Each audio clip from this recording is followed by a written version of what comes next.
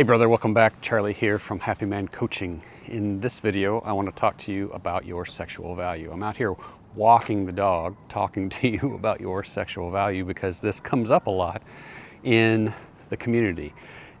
It comes up as a topic because we are generally in a long-term committed relationship with someone, with a woman, and we may even be married. And when we want to have sex and she says no, we may feel like she holds the keys to our happiness, that she gets to determine our sexual value. And a lot of times we place a lot of value on her. We place a lot of value on getting sex from her.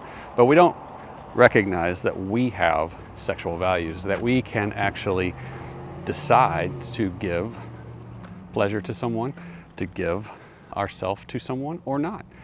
And so we have to learn to become owners of our sexual value, that we have to see ourselves as a high value sexual individual, that we have to see ourselves as good looking and handsome and creative and energetic and all of the things that are attractive, that attract another person to us, something that makes us feel good about ourselves.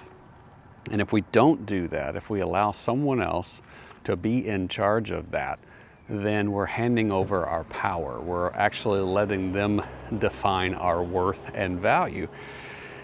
And so it doesn't mean that they have to say yes. It doesn't mean that they owe us anything. It doesn't mean that they have to compromise themselves. It just means that we have to, at some point, recognize that we have value as a man in our relationship.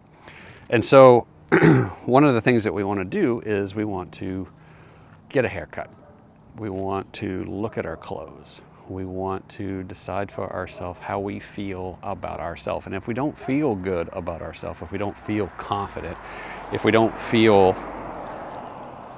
high value, then that's something that we need to work on. That's something that we need to address for ourselves. Because imagine this, how could you expect anyone to value you more than you value yourself? If you're asking that other person to want you, to desire you, to value you, and you don't value yourself, you don't see yourself as high value, you don't see yourself as worthy of love and intimacy and connection, then how can you ask someone else to do that?